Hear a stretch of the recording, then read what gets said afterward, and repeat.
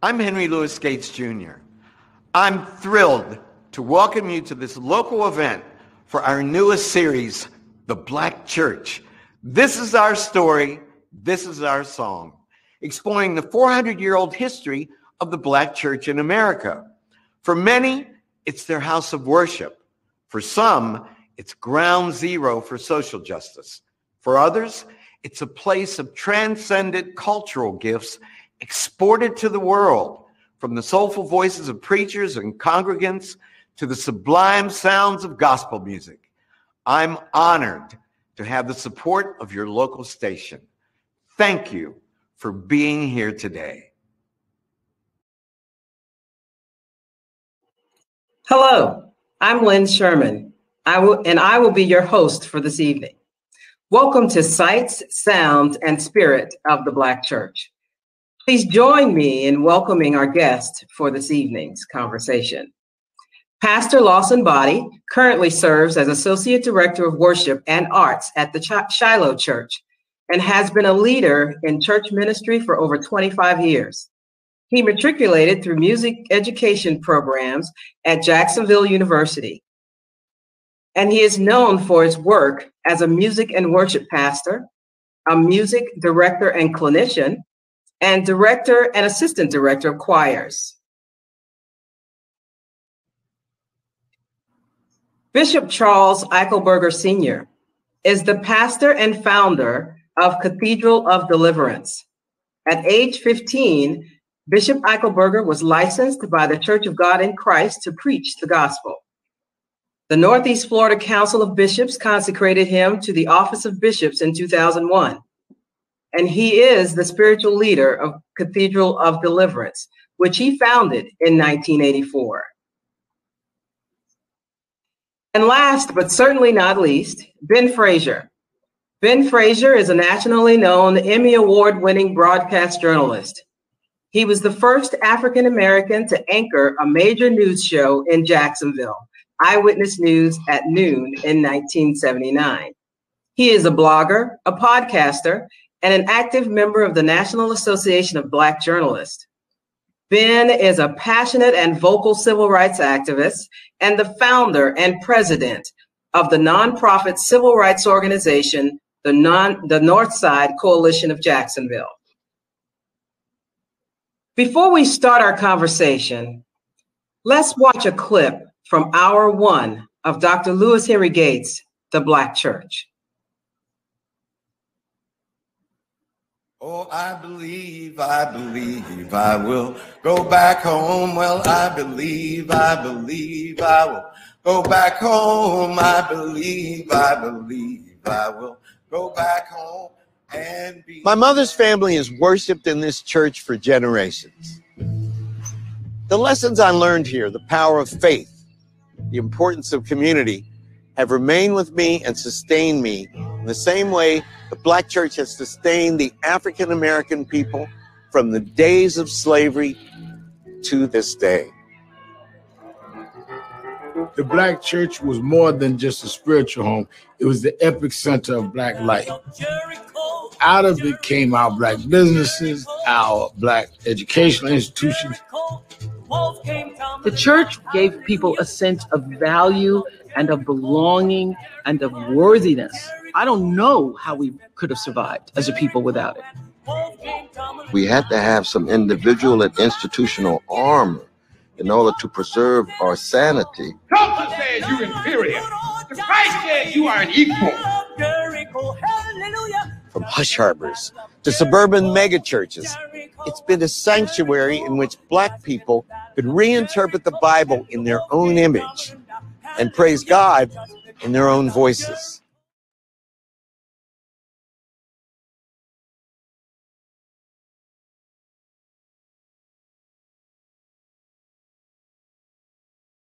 Like all human institutions, the Black church and its leaders have their shortcomings. We were very quick to address racism, but very slow to address sexism and abuse. Today, we stand at a crossroads. What will be the future of the Black church? Where's the African-American church in Black Lives Matter? Where's the African-American church with environmental justice movements? I think that the church, particularly when the focus has been threefold: prophetic social justice, holiness, and spiritual empowerment and worship. When those three things are held together, the church has been a powerful force against sin, the sin of racism, the sin of oppression. I've spent my career exploring stories about Black life, but there's one I'm never told, and it might be the most important one of all. It's the remarkable history of the Black church.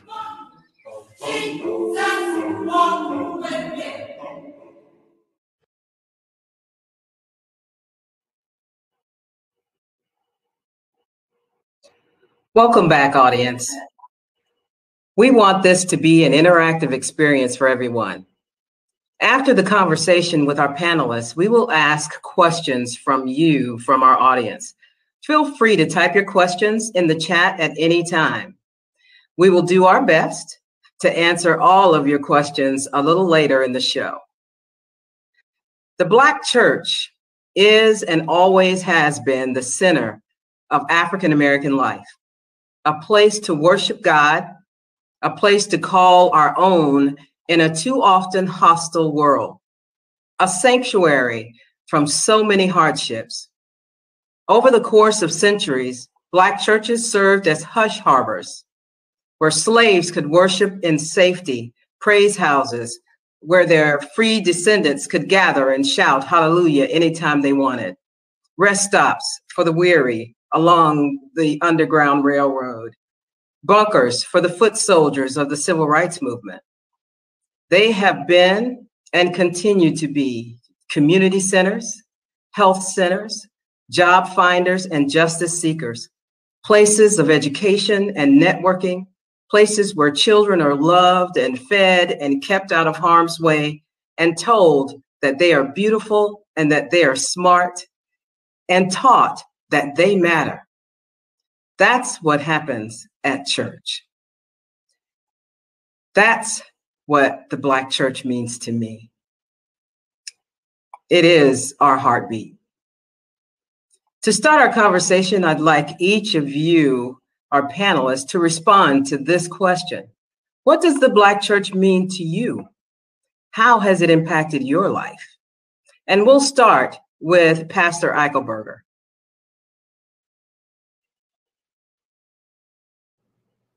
The Black church is really my life. I came a part of the totally committed at a young age of 11 years old. And I was taught the things that I didn't know I was really poor and I was almost grown.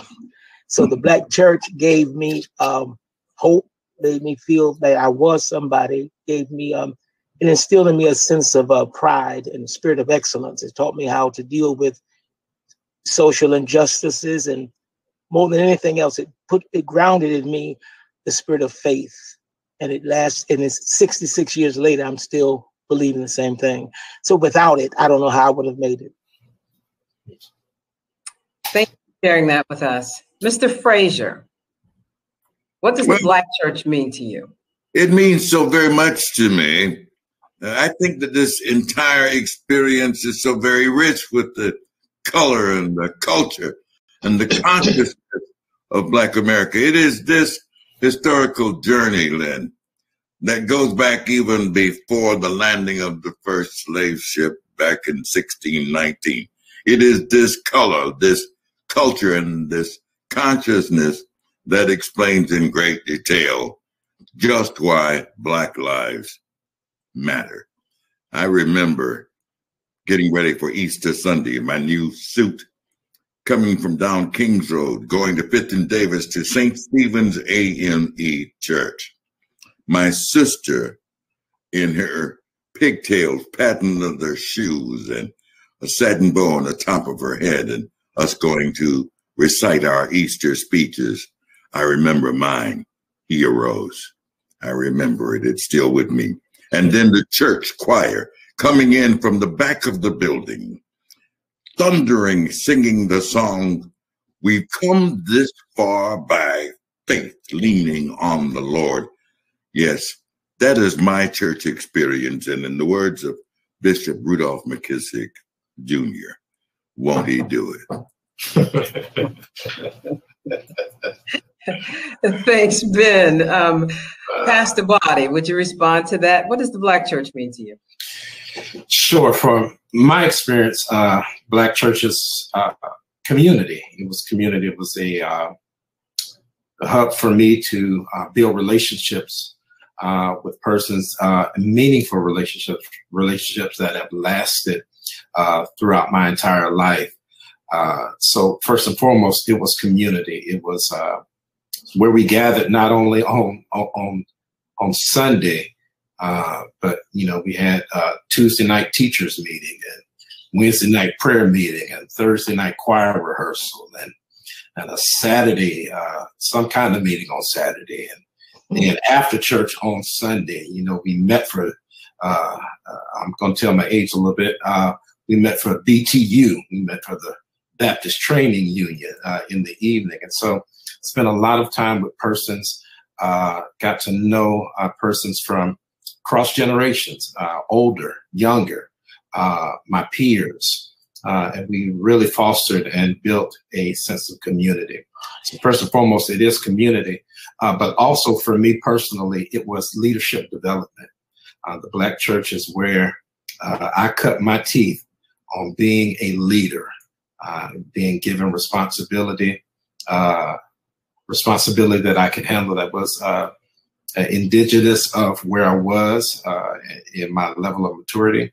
It taught me that, and those lessons have stayed with me, and I believe have contributed solely to who I am today. Thank you very much. It sounds like the church, the Black church, was a foundation, a solid foundation for all three of you. Ben, I'd like to pose this next question to you. Someone said to me once that Jesus and his disciples were somewhat activists. They were standing up for what was right, standing up against the status quo, letting people know that with God, all things are possible. So not many people in our community or in this world really think of Jesus and his disciples in that respect. But does the Black church have a place in community activism? Most definitely. Let's start off with the quote from Amos the prophet. We need to do it until what? Until justice rolls down like water and righteousness like a mighty stream. You see, Black people need deliverance in so many different ways. We need it in the traditional ways against traditional sins of everyday life, but we also need deliverance, of course, from the sins of social, racial, and economic injustice. We need deliverance from racism. We need racial discrimination in law enforcement to end. What are the churches saying about these things? We need deliverance from indecent housing. Are Black preachers preaching about that? What about deliverance from racial oppression and white supremacy? You see, the Black church must return to its position as a foundation of Black life and to its position as being a driving force in our fight for freedom in America. If we ever needed the Lord, Lynn, we need him now more than ever before. The church must return to its active state in fighting for social justice. So speaking of, thank you, Ben. Speaking of fighting for social justice, Pastor Eichelberger, should the Black church support the Black Lives Matter movement as it did the civil rights movement? Of course, I personally feel that to ignore Black Lives Matter is to say we were never part of the civil rights movement. To me, how can you really be a follower of Christ and not care what happens to other people, and especially young people? So right. Definitely, yes, we should start making it count individually so it can count toward other people also. Yes. Pastor Boddie, yes. What are your thoughts on this? Should the Black church support the Black Lives Matter movement? Where does that put us? I do believe that we should. I do believe that as the church, it is our duty, it's our responsibility to always offer in support of anything that we get ourselves behind. I think we ought to offer some kind of biblical or theological worldview. And what I would suggest concerning that is just the image of God reasoning. Yes, Black Lives Matter because Black lives are made in the image of God. And so rightfully so, we should support that. We should support anything that aligns itself theologically, aligns itself biblically, aligns itself with the crowning tenets of our faith. If we believe it, then we should support it. Yes, in the words of William Barber, he says that silence is no longer an option, that we must begin to speak out. So then we can go to church every single Sunday and go to hell for what you don't stand up and speak out for on Monday. It's time for the church to again become a drum major for peace and to push against social, racial, and economic injustice. There was a great writer who said that you never mistake motion for action. So the church cannot get so tied up in the motion of going through church and playing church, but instead it must begin to follow the full service of the people. And that would include strong support for social actions that we must take Monday through Saturday. Thank you very much. It seems like each of you agree that the Black church should be involved with the Black Lives Matter. But what would that look like? If the Black church gets involved, how do they support that movement? What things do they need to do in order to ensure that support so that the Black Lives Matters members are aware that they are being supported by the Black church? What happens next? Well, as an activist, I must tell you that we need strong financial support and moral support. What we're saying is that Black pastors must begin to speak out on issues of relevance to their congregants. Many Black youngsters are being killed not only by law enforcement police officers, but by each other. We must begin to address these issues in the church. Too many quiet pastors. It's a mysterious silence that bugs me and bothers me. We must begin to stand up and speak out. I want to jump in. I think that, especially concerning my generation, I think that the church can offer forums for conversation, very honest conversation concerning the Black Lives Matter movement. I think that what tends to happen is that there's a misunderstanding. There's a misunderstanding of the motivation, and there's a misunderstanding of the means by which we demonstrate our activism. And so because of that misunderstanding, then the Black church is hesitant. Is hesitant to get behind it. And I believe that if we are to support it, if we are to get behind the Black Lives Matter movement, I think it starts with very honest conversation so that everyone launches from the same platform. Everyone launches from the same playing field, and that the rules of the game are understood across the board so that we can eradicate any kind of misunderstanding that would hinder such a movement, such a powerful movement, such a needed movement. Very good point. Very good point. So where do we start? Where do we start, Pastor Boddie? Where do we begin to bring people together, our faith leaders or members of the Black church together to begin that conversation? Where do we begin?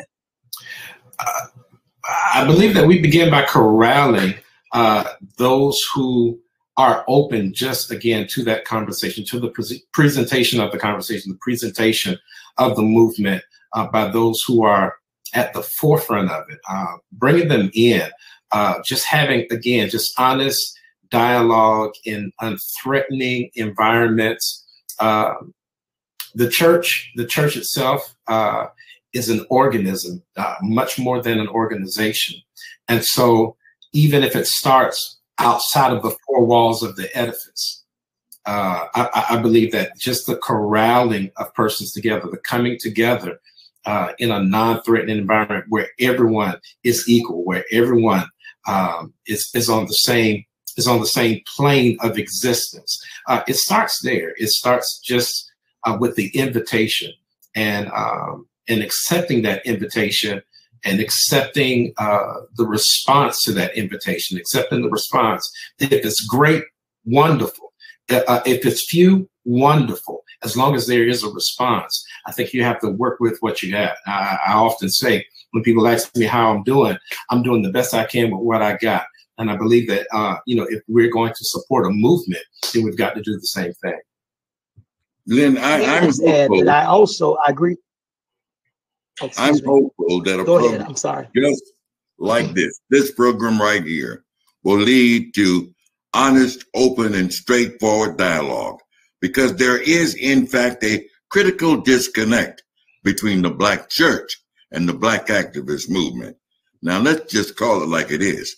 It's time for us to sit down and talk, and I'm hopeful that this program will inspire and encourage pastors to sit down and talk with members of the progressive movement. Thousands of people have gone out into the streets. We have been upset with racial discrimination in law enforcement, Black men being shot down, and we've not heard the church stand up and speak out against it. The time is now. This mysterious silence must end. We must sit down and talk with each other. The Bible says, come, let us reason together. Thanks, Ben. Pastor Eichelberger, you were going to add something? Well, I was going to say I agree with what I've heard so far, but I think in addition to that, before we can ever get everybody together, we first of all, getting together, I agree with what I've heard. We need to instill in individual people their worth, because let's face it, I don't care what anybody says, the civil rights movement wasn't successful simply because we met and formulated opinions. There was also a thing called faith in God. Now, faith in God does not eradicate your responsibility. And I think what we're thinking that we can just get out and fight back naturally and we're going to win the war. It doesn't happen like that. Except the Lord build a house, we're laboring in vain. And except he keeps the city, the watcher and the waketh but in vain. So there has to be a personal thing for each one of us. So as Mr. Frazier is saying, in order for us to get this thing done, we all need to come and sit down and reason together. But every one of us needs to have a personal interest in our own selves. And then when we get that, then I can have an interest in you. That's what's missing. We're I think we're trying to get it done without really doing it God's way. And I don't have hope in that. But I do agree with what I've heard. I think they have the right idea if we can just get us to do it. It's not the white man's job to fix us or nobody else's job. It's our responsibility. Mm-hmm. So this takes me to the next question that I want to pose, and you guys are already beginning to talk about it. We're really, as you think about it, we're in a period that is unlike any other periods that most of us who are alive have ever experienced when it comes to conversations about race and racism and the opportunities to move maybe just one more step or a few more steps towards equality. I would love for you to talk a little about the role of the church, or that the role that the church is currently playing around this critical topic right now. We've talked a little bit about what we need to do. Let's take a look at what we are doing, because I know that there are some churches who are approaching this conversation. Do you see a need for the Black church to engage in conversation about race relations and social justice? Or is this conversation is something, and you've pretty much made this a little clear, that it needs to happen inside the church? There are some who believes that it should happen outside the church and there's no place for it inside the church. What are your thoughts on that? Because we are in a pivotal time period here. And in Jacksonville, where we live. What are your thoughts on that? If I may go first, I would say that I don't understand how any of us as a part of the church can ignore the problems that we have. Because number one, we try to, if we aren't careful, we make everything in the Bible sound so spiritual and so far away from us when it's Jesus really taught about everyday life. Yeah. And until we, as those supposed to be a part of the church, get our heads together and understand that we have a responsibility. If indeed we've been born again and free, then we ought to be freeing somebody. We ought to be trying to do what's necessary. We need to go where the people are to try to reach the people. And so I don't understand how we can think we can just stay back, because the church is not the four walls. We are the church. And until we become activated, why would we need power, what God promised us, if we're not going to do anything to help? And so we have to take that responsibility. Each one must reach one. And that's the way we keep building the snowball. I agree with that wholeheartedly. I don't think that what we're saying is it's time for the church to change its message. Oh, no, we're not saying that at all. But we are saying that the word says that we must be fishers of men. And that simply means that we've got to do a little bit more than feed those fish that are already in the aquarium. Well, I will say this too, that the foundation, I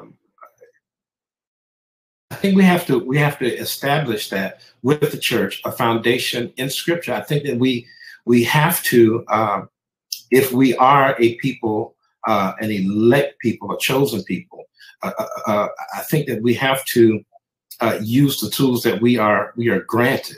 And one of the greatest tools, and we've seen it abused over time.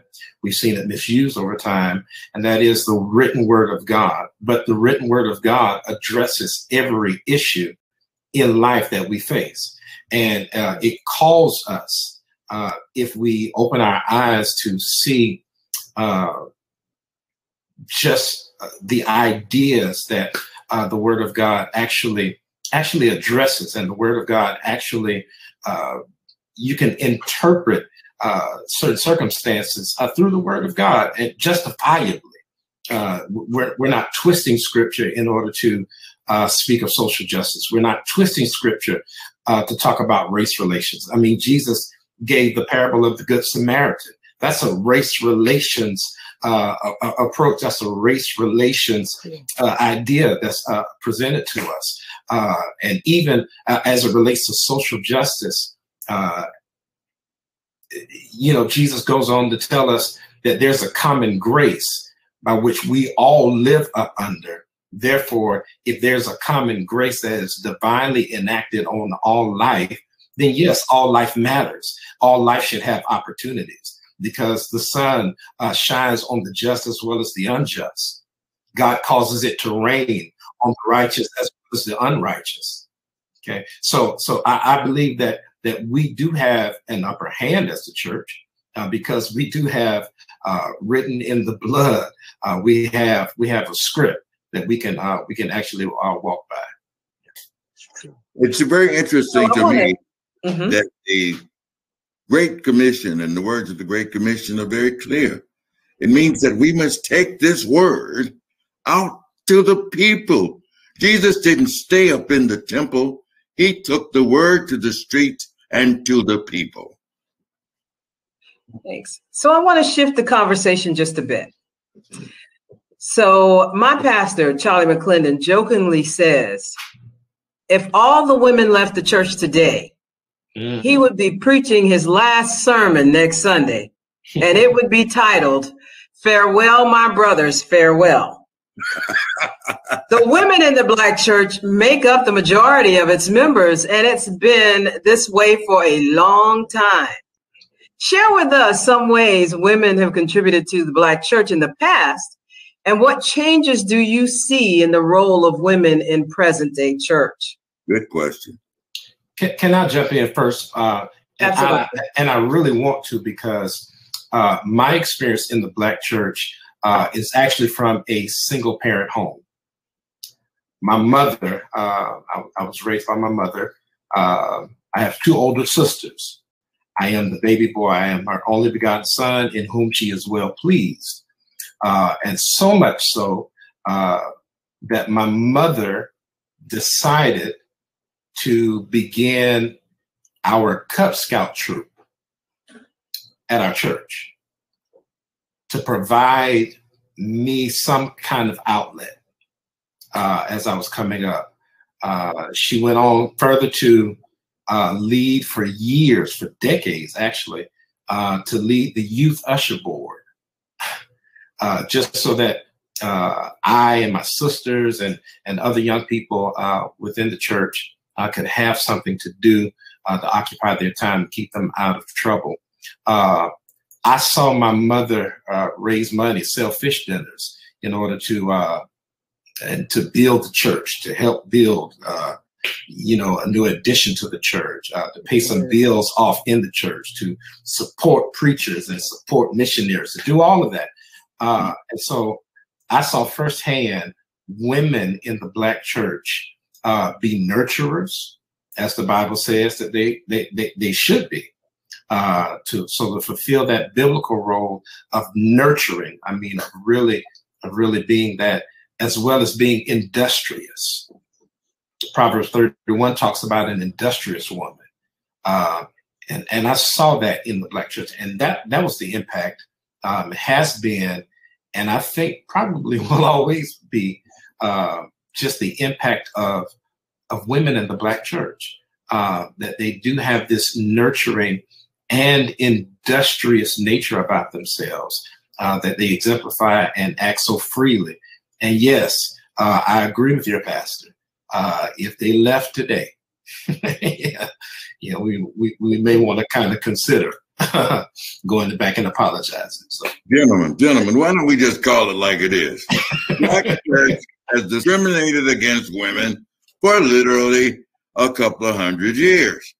It was okay for them to sell fish dinners. It was okay for them to sell chicken dinners. Okay for them to put their tithes in the plate. Yeah. But they couldn't be preachers. They couldn't be ordained as preachers. Who said that? Which book of the Bible is that in? The bottom line is that we took over the dominant role that the white folks were doing, and we brought that same discriminatory process into the Black church. So the question is, how will the church survive? The church must begin, the Black church must begin to adapt. We've got to change. We're not saying stop preaching the word. We're not saying stop saving souls or making disciples. We are saying start calling it like it is.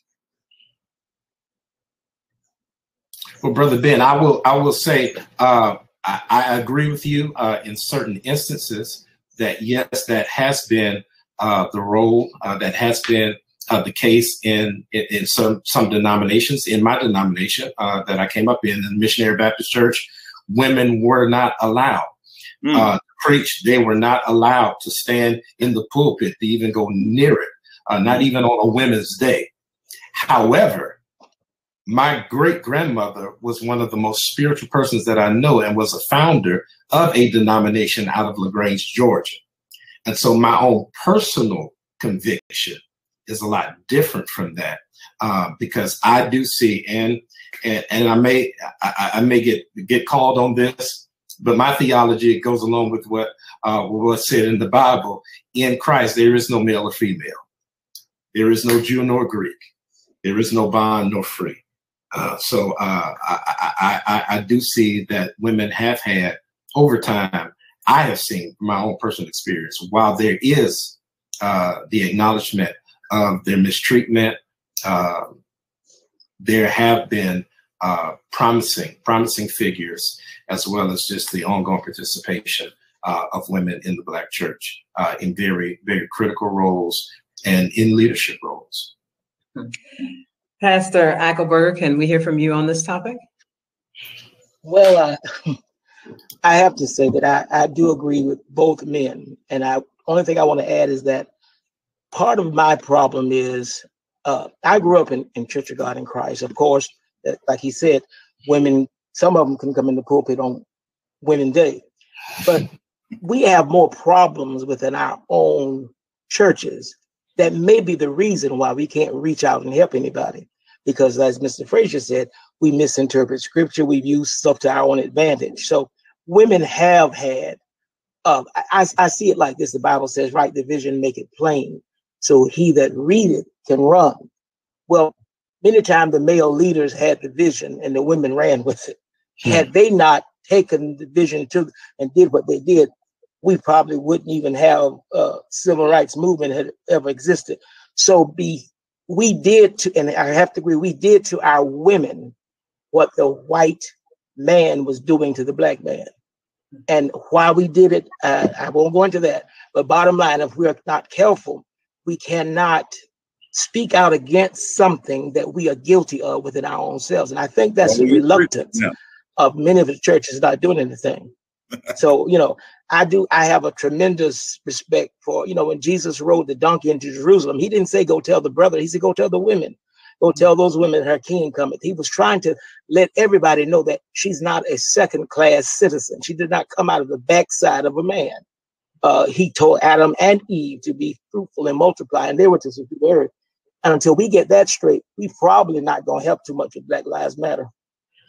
Until we respect our own selves for who we are. And I heard somebody say, we are made in God's image, not just part of us, all of us. Yeah. Well, gentlemen, this is great conversation, and we're going to pick it up right after we take another look at another clip from Hour 3 of the Black Church. Martin Luther King Jr. always traveled with Jesus and the Disinherited. I mean, he'd clean underwear, shirt, and he'd have Howard Thurman in his briefcase. And he read Howard Thurman for inspiration. So I am convinced that nonviolent resistance is the most potent weapon available to oppressed people in their struggle for freedom and human dignity. Movement histories are often talked about in terms of heroes come in to save the day, grand, larger than life figures lead people to victory or to liberation. And that's certainly not the way social movements unfold.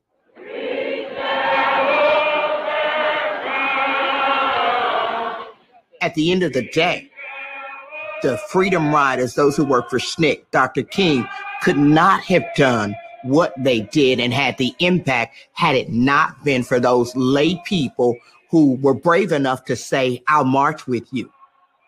This little light of mine, I'm gonna let it shine. Oh, this little light of mine, I'm gonna, oh, this little light of mine. When it came to fundraising for the movement, one group in particular would help lead the way.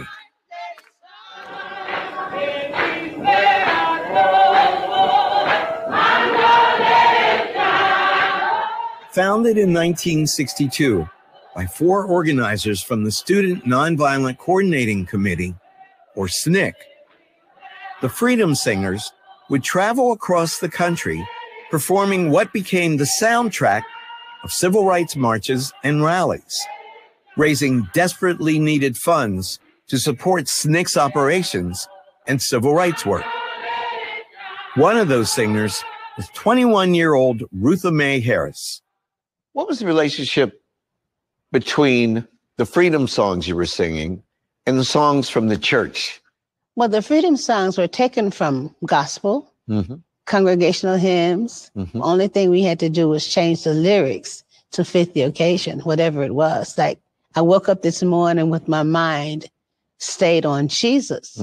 The only thing we had to change was I woke up this morning with my mind stayed on freedom. How important do you think your music was to the success of the civil rights movement? Personally, I feel that without the songs of the civil rights movement, there wouldn't have been a movement because the song kept us from being afraid.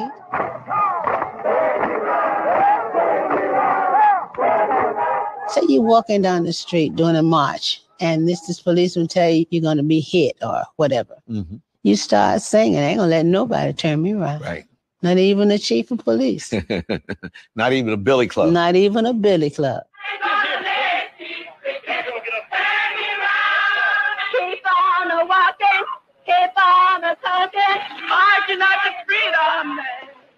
The sound of the civil rights movement is not just a backdrop in terms of its religious substance. It is literally what gave the civil rights movement the financial means in order to continue.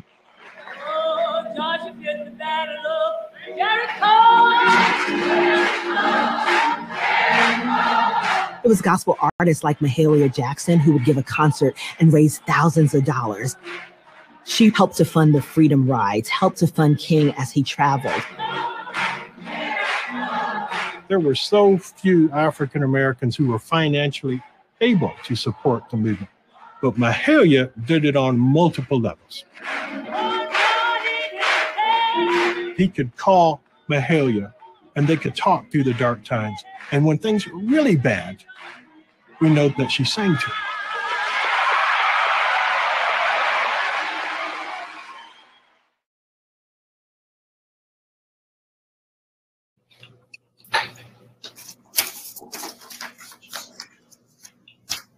From the clip and from what we know to be true, music is an essential component of the Black church experience. Gospel music has always enriched my soul. It's enriched my heart, and it also enriches my mind all the time. It keeps me closer to God. Mm-hmm. No matter what's going on in my life, it easily reminds me of God's love and his promises through the scripture. During the civil rights era, as you can see, as Black people marched, they sang. They didn't just sing, they sang. Yeah. What has your experience been with the impact of music in the Black church from the early church to now? And I'd like to pose this question to you, Pastor Boddie, first. Well, thank you. Historically, well, no, I won't go there. I'll say just personally, music for me in the Black church was first and foremost my sanctuary. Mm-hmm. It was the escape for me as a young man coming up on the Northside, again in a single parent home. I could have gotten into a lot of different things, but music provided an escape from a lot of the social ills that I could have found myself involved in. So I threw myself into it. The church was open during the week. We had one janitor who would allow me to come in after school and to plunk on the piano for a while. And when the piano got locked up, then I went to the organ and I learned that, and I practiced, and I became good at what I did. So it provided that escape, it provided that sanctuary. It gave me an outlet of expression. I could express myself in ways with music that was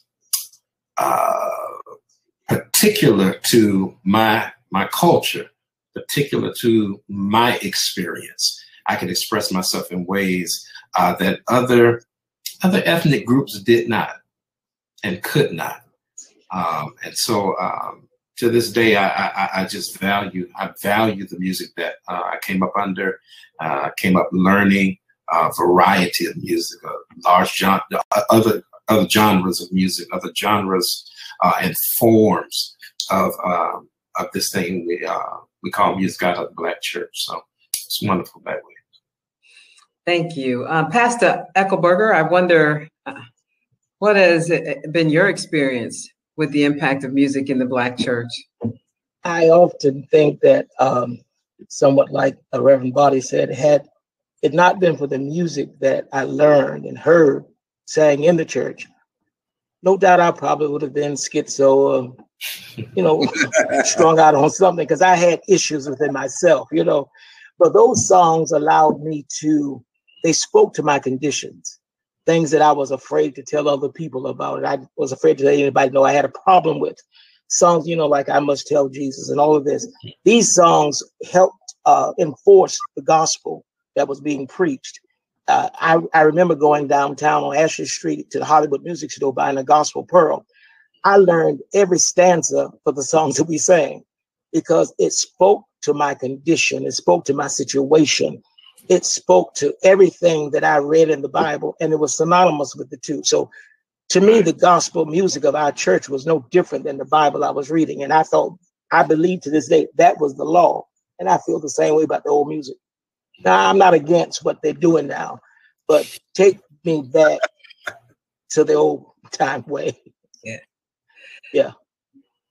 Yes. Ben, any thoughts on that? Most definitely. I love the gospel music. My God, yes. I want to lean on you, Lord. What a fellowship. What a joy divine, leaning on the everlasting arm. I'm talking Edwin Hawkins. Oh, happy day. I'm talking Mahalia Jackson. I'm talking the Winans, Rance Allen. I'm talking the Clark sisters. You are the sunshine of my life.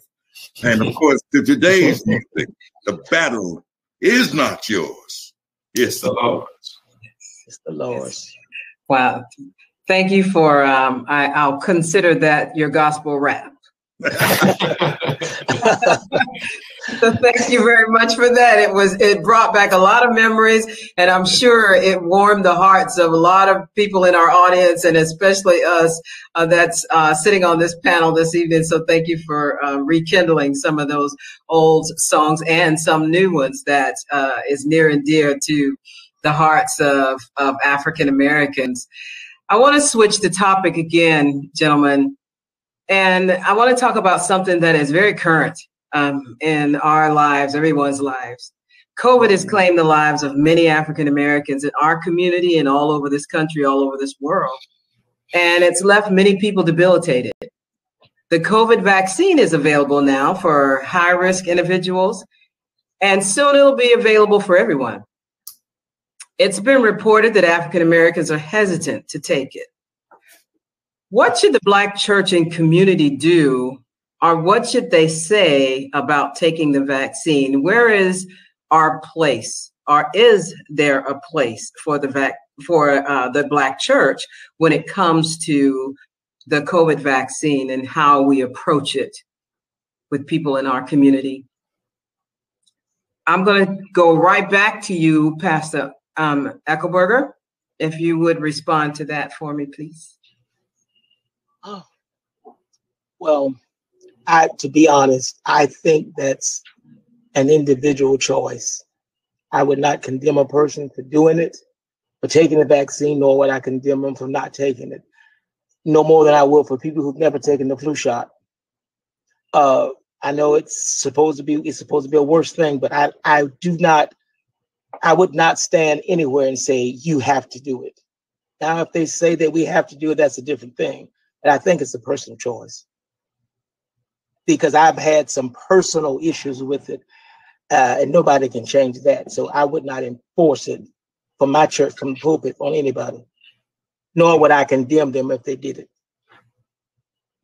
Thank you. You Ben. did ask me, right? Yeah. Oh, yeah, absolutely. Okay. Thank you for sharing that. Ben? Well, we know from the past that, but the white power structure has experimented on Black people. I mean, let's take it back to Birmingham and the syphilis experiments and the Tuskegee experiments. So yeah, we kind of leery. Why? Because historically we know we can't trust science. Here, if you're Black, we got some serious questions. However, I also look at these serious racial disparities that we are up against. And at this point, I think that I know I have decided to roll the dice and to take the vaccine. I can also say that I'm very happy that so many other Black churches here in Jacksonville, Florida, have taken a leadership role in attempting to help people not only take the vaccine, but to get them transportation to and fro. I think it's necessary that we do this to save lives. Thanks. Mr. Boddie. Yeah, the now I will say this. Historically, the Black church has always served as a information hub for our community, for our people.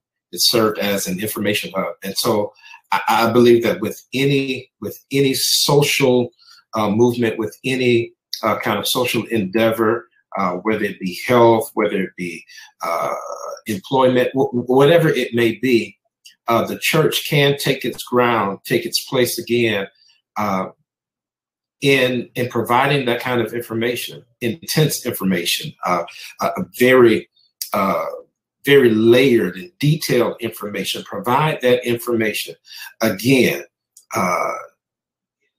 If persons decide to take up that information, if they don't, we do have a responsibility to try to help people see their way through. And again, as Bishop has already said, it is a personal choice. This is a personal decision that has to be made, but it can be made from an informed posture. And I think that if the Black church is going to contribute, then that's what it ought to do. It ought to be a forum that compiles the information, but also presents it to the community so that they can make informed decisions. Can I just ask? I hear you. I'd like to ask you one quick question based on what you're saying, Reverend.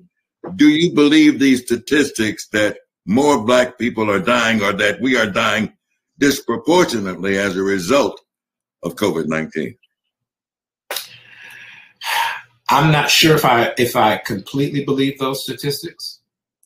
I'm not sure if I do. I know that there is death all around. So this disease, this virus is just deadly in general. And so what can for the human race, what can be done, and what kind of information can be provided to make us well-rounded in our decision-making process. I'm really unsure of the statistics can be skewed, and we've seen that even media can be tainted, and so I'm not sure. I do know that it is deadly, and so because it is deadly, all humans, all persons are up under just a threat of it ravishing their homes and ravishing their lives. And so from that perspective and from that perch, I think it's why I lent that bit of suggestion. So what I heard a little bit, each of you say a little bit of is more information is needed. And it's important that the community is educated on the subject and the topic, and that so that people will then feel confident and or not, but they will make an informed decision about whether or not they should take the vaccine. So if information and education is critical to the decision-making process, where do you think the church's role is, or is there a role for the church to help provide that information and have that information come from someone that they trust? I think that goes back to what I heard Mr. Frazier say earlier. I think it was him that said, we need to come together and talk forums. Someone said about having meetings that are not going to be threatening. I just heard we need more information, not just from one source or from one. And the church can provide that. We can open up our doors to medical people or whoever it is that has this knowledge to make sure that we're informed, the pluses and the minuses and everything in between. So we can do that. I don't see any problem with that. But in order to make a educated decision, you need some information, and you need more than what we're getting. Okay. Thank you for that. I know the church has done, a lot of the Black churches have done a lot to help sustain the needs of people during COVID. But there's one area that it has impacted the African American church for many, many years. So it was said in Dr. Gates and other videos that the church is the epicenter of the Black community. And I think I heard one of you say it in your introduction. Health disparities are a big issue because of decreased employment opportunities for livable wage jobs, which limits healthcare access and access to healthy foods. How can the church impact change when it comes to health disparities of Black people in the church? Not just COVID, but other health disparities. I personally believe that we should have holistic ministries where we don't just, as I said earlier, faith is not a voodoo tool that we just, eat anything we want, live any kind of way, drink what we want, and expect God to heal us. We must become proactive when it comes to our health. There are some things that we can do, whether we have the proper money to pay for insurance or not. Health insurance is not going to help us if we are still doing the things to kill us. So therefore, the church, we have, even in our church, we have seminars, we have people come in and talk to us how important it is to learn how to cook properly, to eat properly, so that hopefully that your life can be of a better quality, not just to get money to pay for insurance to take care of you because you're killing yourself. So I think we do have a responsibility as a holistic ministry. Jesus was concerned about the total man. And he did say that our bodies are his temple. And if we defile it, we will be destroyed. So we have that responsibility to enforce that kind of teaching that the whole man, the total man is taken care of. I hope I made sense there. You made perfectly good sense. And I wonder if there's anyone else who would like to respond to that before we go on. I would. I think that most of the time we think about health, we think about just the foods that we eat. Sure, that is definitely important. The reality is that there are other healthcare disparities that we're facing. For example, police are actually shooting us more in a disproportionate fashion than white folks. It's 3 times more likely for a Black person to be shot. Now begin to add up these other statistics. Statistics like mass incarceration, where people are now sentenced more, we are arrested more. And I'm telling you that the total picture here is that we're suffering from genocide in the classic definition of the word. Now, if that's not a health problem, then you tell me what is. Okay. Thanks a bunch. We have gotten a few questions from the audience, and I am going to pose a question that was asked by Richard. Richard asks, what challenges are there for today's Black church to involve, motivate, and inspire today's youth? What challenges are there?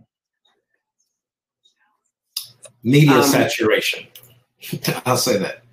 Media saturation. Tell us more about it. I have 2 teenagers. I have 2 teenagers, my wife and I, 17 and 14. And one of the challenges, and they've grown up in a Christian home. They've grown up in the Christian church. I pastored for 11 years. They grew up with me as their pastor. And the challenge has always been just their access to some kind of device that holds their attention, that entertains them. And now with the move, with such a large move across the board, across culture, across society, that everything is in the palm of your hand. Everything is so mobile. Everything that you could want comes in these media bursts, in these sound bites. That has become the informative piece for the generations coming up behind us. They trust social media more than they trust the words of a community sage. They trust social media more than they trust the preacher standing behind the pulpit. They trust the social media much more than they trust their teachers and instructors and professors in institutes of learning. I think that we are waging a war. This may be a stretch, but the devil is known as the prince of the power of the air.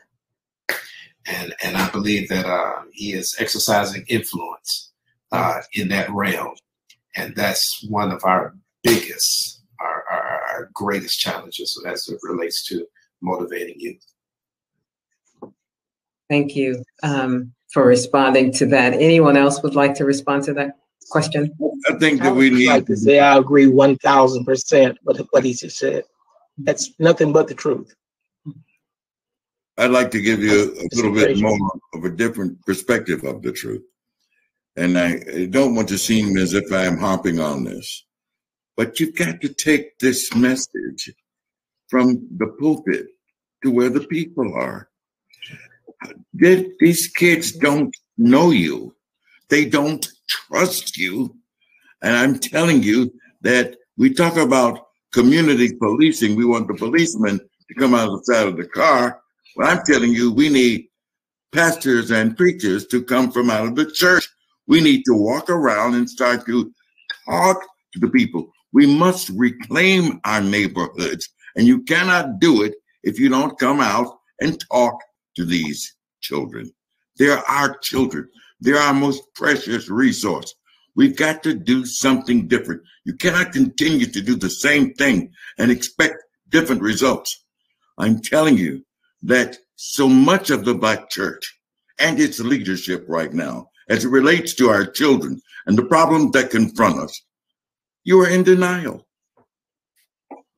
So Ben, I'm going to add a little bit more on to that for you. Helen asks, what is the church's role regarding Black on Black crime? Let's start with you on that, Ben. I'd like to. I think that we need to talk about, very honestly, parenting. We've got to teach parents to be better parents.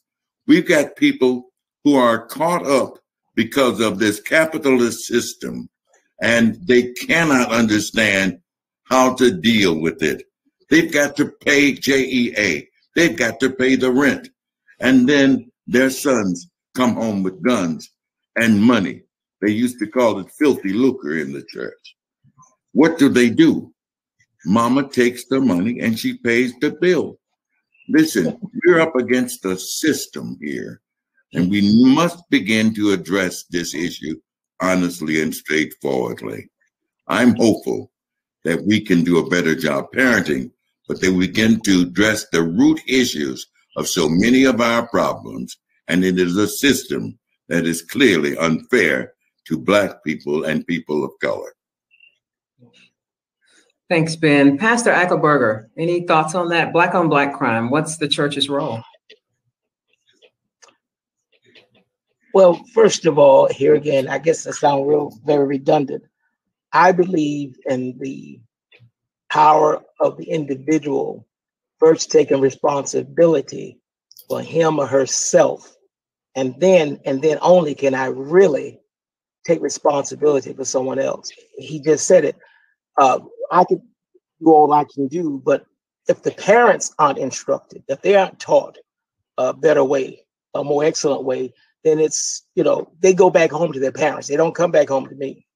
And so I've been fortunate with, reaching young people. I haven't had a big issue, but I realize there are issues, and they are people too, and they're growing into the wrong direction. So unless we can reach those parents who have responsibility for them and get them to see that your child is more important than a brand new car, working 3 jobs and leaving them home alone. Mm-hmm. There are a lot of things we must address, and we're going to have to do it if we expect some change. If we keep waiting on the other ethnic groups to help us, we're not going to ever change. We're going to kill ourselves. So Black on Black crime has to stop, and we must stand up against it. I mean, we really have to stop letting us pick on each other. Speaking of being able to, help ourselves. We're getting several questions in the chat about mental illness and the church's role with mental illness and how the church sees mental illness and whether or not the church will begin to recognize and address mental illness with licensed and certified mental health counselors, as opposed to telling people that they should just pray it away and realize that there is a physical problem. So we're getting quite a few questions in the chat about that. Who would like to? I'm going to let you self-select on that one. Who would like to take that question first? Well, allow me to say that we shouldn't be too hard on the church in the regards of coming to people in terms of their spiritual needs. Homelessness, for example, is nothing new. The church has been helping the homeless for years. We've been feeding our hungry for years. We've not turned our back on mental health and the Black folks in Black churches. I don't believe that at all. I think that we need to ask Black pastors to tell the powers that be that we are misappropriating and misallocating some of our funding. We need to invest more in terms of prevention and intervention and budgets and city budgets. That's my point. Okay, well, thank you for making that point. I'd like to revisit that just a little bit and look at it not necessarily as just working with homeless, but your average person. How can the church approach mental illness in a different way, or should they? Should that be something that they do, or should ministers continue or feel okay with providing mental health counseling to someone who is suffering, for example, with severe depression? Or should that pastor refer that person to a clinical healthcare professional? Your thoughts on that? Pastor Boddie? Sure. Ministry and medicine can go hand in hand. While I can pray, and prayer is essential, needing to talk to someone is okay. Or needing to have a prescription filled should be okay. And there should not be any guilt or shame in doing that. I think it starts, though, with a commitment, a very obvious commitment of churches and Black pastors, just in churches in general, to partner for the long haul with the powers that be, to partner for the long haul, because we can't address these ills, we can't address these issues with one-time events. And I think for the most part that has happened. And that has happened with our churches, and that's happened in our culture and in our communities, that we throw an event and we think that the event will raise enough awareness, and somehow magically, it just gets swept up under the rug and it disappears and dissipates. But there has to be a renewed commitment to long-term partnerships so that we can see over time some change beginning to occur, and we can see just the fruit of our labor over time. Okay. Well, can I just say, yes. I don't believe that the church can cure all these problems on its own. I'm simply suggesting that, for example, JSO has a $500 million budget, and we're suggesting that some of that money should be reallocated. We need churches who will stand up, or pastors who will say, we need to spend that money differently. We need to allocate more money to mental health. Thank you, Ben. Pastor Eichelberger, mental health and church members, should that be up to the pastor to provide counseling, or is it okay for pastors to refer members to licensed mental health counselors? If indeed that pastor, just because you are a pastor, doesn't necessarily mean that you always know what you're doing when it comes to every subject. So there are some situations that you need to refer people to the proper people. And that shouldn't be a crime. It should not be some embarrassment. I have no problem with, there's some cases are really mental, and some cases are based on other things that brought about the situation. If the pastor is wise enough to detect this, he should refer those people, knowing that he's not the best source, refer them to the proper source. And then, like he said earlier, to keep up with these people. Just don't send them somewhere and forget them, but you keep checking with them to make sure that progress is being made. Because as a pastor, you do not know everything. You know what you need to know, hopefully, but you don't know everything. So I don't have a problem with referring people to the proper sources. The same way, if I can't provide all the food for my community, I know I'm a part of a food bank that can. So why would I keep them there starving to death when I can recommend them somewhere? So I'm agreeing with Reverend Boddie. Well, thank you. I think you all are very wise men and have given these questions some good thought in your responses, and we do appreciate that. Now, there are some of our audience members who are concerned about you and your health and how you're doing.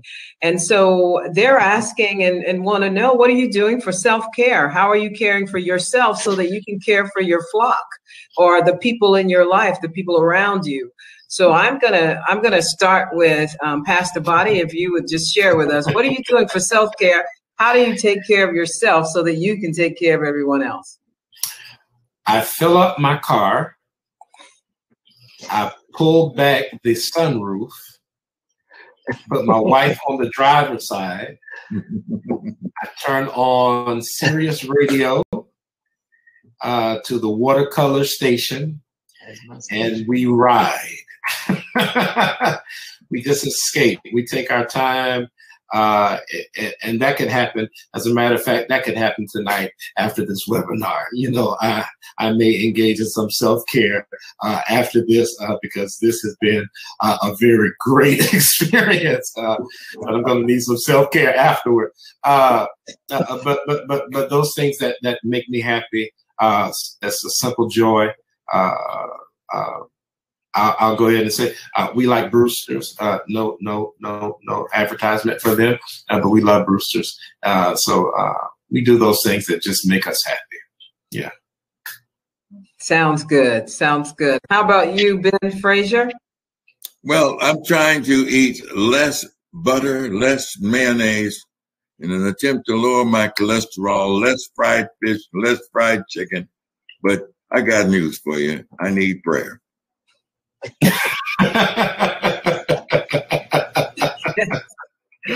Don't we all? Don't we all? How about you, Pastor Eichelberger? Well, I guess at this point in my life, I finally decided there are a lot of things I can't do anything about. So I just let it go and let it take care of itself. Let other people handle it. And so, I saw one time a little example. Two monkeys were hanging from a tree, and one of them said, I must learn where my responsibility ends and the other person begins. So I learned to stay in my own lane, and I like myself. I enjoy myself, and I don't want to do it. I don't. I thought at one time I had to answer every call, respond to every, question. I don't have to do that. I'm only here tonight because my son made me. So I tried to get out of it, but he wouldn't let me. But anyway, bottom line, doing the things that make you, and what, like Reverend Boddie said, and Reverend Mr. Frazier, it's you learn yourself, you find out what's important, what's really wreaking havoc in your life, and get rid of it. Okay, well, we want you to thank your son for us to make sure that you were here on this call tonight. And we appreciate your honesty and your transparency, because that's really why we ask these questions, is because we want the real truth, not the made up truth. And that's why you three are on this panel tonight. We do have another question from our audience, and we'd like our audience to continue to ask those questions. Keep them coming. Shirley asks, given the serious state of things in Black neighborhoods, would you support a summit led by the Black church or Black church leaders to create collective agenda and collective action as happened during the civil rights movement? Are you all open to bringing leaders of churches together to begin the conversation at your level? I don't see anything wrong with that. I think that would be excellent. If we could get that done, that would be a great move in the right direction. I think along with that, though, that each church and each church leader has to be aware of their capacity to help, what they have to bring to the table. Be aware of that and offer that. And that, this may sound harsh, but offer that alone. All of us can't address everything. All of us can't implement every device to bring about some kind of correction in the travel. So I think that every church and every church leader ought to assess their capacity to lend to whatever movement, to whatever support, to whatever group effort that's being made. I have the feeling that personally, and I'm only speaking for myself, that I can do all things. I think that we must come together as a leadership group of the Black body politic, ministers, pastors, association, and neighborhood activists. We must use this opportunity to come together. We don't need to just talk about it. We need to be about it. Thanks, Ben. Good point. So Susan asks, do Black churches want to partner with white churches? If so, how? And I heard the snicker, so I'm going to you, Pastor Boddie. That means you've thought about it and you have something to share. Well, I think that again, it's particular to whatever church. I think it's an individual decision based upon, again, the composition of that church, the culture of that church, the leadership makeup of that church, the capacity of that church. You know, is this church, for lack of a better term, a militant, isolated organization that could even welcome the input and the partnership of a church outside of its culture and its ethnic identification? That's an individual thing. I would pray so. I would pray that we as believers could find some points of intersection. And again, whatever point of intersection that is, let that suffice. Any other thoughts on that, Pastor Eichelberger? I would say, based on whatever, it depends on what the partnership is. Like he said, there's some things we just, it really would depend on why are we becoming partners. If we just, there are certain things somebody else can't help me with because they never walked a mile in my shoes. But there can be a common road that we, as believers, as he said, that we ought to be able to meet on. But I think it depends on, like he said, what type of church, what type of churches we have. And then I also say what the reason for the partnership is. So along those same lines, Susan asked if there's the possibility of Black Christians and white evangelicals uniting to advance the Great Commission and the work for social justice. So if that is the specific item or task, is to unite around the Great Commission and to work on social justice, or to work on social justice, do you see that as a possibility? If that really is the reason, we could do it. As long as one group is not trying to convince the other group to be like me. It's the Great Commission. The Great Commission is not be a this or that. Is to fulfill what Jesus said. Unless we have that as the priority, then I don't know. But if that is the priority and that's my sole purpose, I think it can be done. Well, it is a very interesting question. I think that where our missions intersect is where collaboration begins. So the only question is, what is the mission of the Black church versus what is the mission of the white church? And if the mission is to bring and save lost souls, then what's the problem with the collaboration? So it's interesting you say that, because Susan says that their church has been trying to work together or to incorporate a local Black church in activities, but they're not being very successful. And they would like to know, or she would like to know, do you have any ideas on how to gather together, or how they should approach this? I think it depends on whatever the activities are. I mean, this sounds simple, but I don't square dance. I don't like square dancing. So if you're trying to get me to square dance, you're not going to win me. Yeah. I'm not condemning square dancing. So I'm finding out, what are those activities? You have to go. It's just like me trying to go into Spain and make somebody speak a language that they're not aware of. It doesn't mean they don't like me. It just means they don't understand me. That's not their thing. So I don't really know what the program they're trying to get.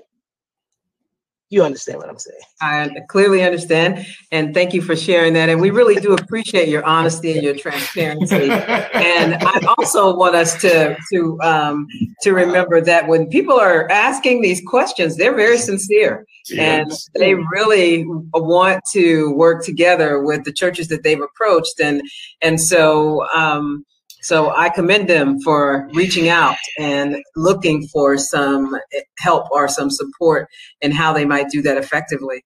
I think that last question, Lynn, was a very good question that talks about how churches could collaborate.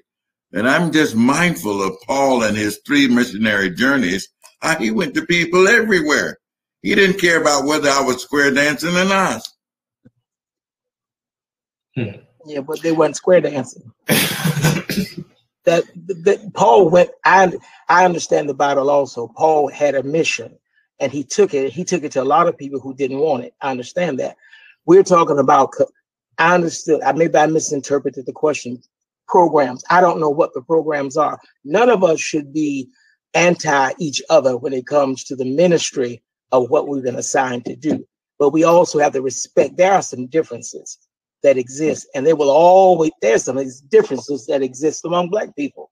Don't mean we don't like each other just because there's a difference. So that's what I'm saying. I understand the Bible. I'm not illiterate on that, but there are some things that you're just not going to. I have 3 sons. I can't make all 3 of those sons agree with something that one does not agree with. It doesn't mean that they won't go to battle for one. It's just mean that on that thing they're different. Maybe I'm missing the point. I don't know. Well, thank you for sharing that. You didn't miss any point. What we asked for is your opinion, and you shared it with us, and we really do appreciate that. And right now, we are going to hear a personal story submitted by Pastor Jeffrey Rumlin of Jacksonville's Day Spring Church. What does the Black church mean to me, and what role has it played in my life? Well, the Black church to me means liberation. Black church to me means compassion. The Black church means to me transforming.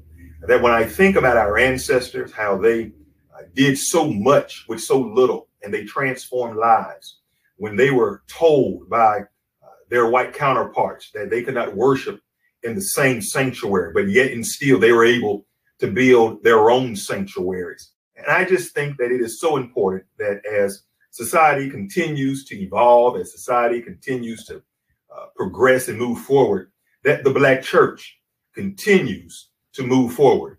Because the old line of that great hymn, a charge to keep I have, a God to glorify, you know it, to serve this present age. And that's what the Black church means to me. WJCT invites you to share your story. Record a short video or written narrative explaining what the Black church means to you. Stories will be collected and archived in the Florida collection at the Jacksonville Public Library for future generations. Tell us your story at wjct.org/Black Church. Be sure to tune in to the Black Church. This is our story. This is our song tomorrow night and Wednesday night at 9 p.m. on WJCT TV. You have all received an email with a link to a survey. Please just take a moment and click on that link and fill out the short survey about this event. Your input is important to WJCT and greatly appreciated. And finally, I'd like to thank WJCT Public Media for this opportunity. And I'd like to thank this wonderful panel of men that we've had tonight for sharing their stories. And thank you, audience, for joining us this evening. Be safe, mask up, wash your hands, and social distance. I hope everyone has a wonderful evening. Good night.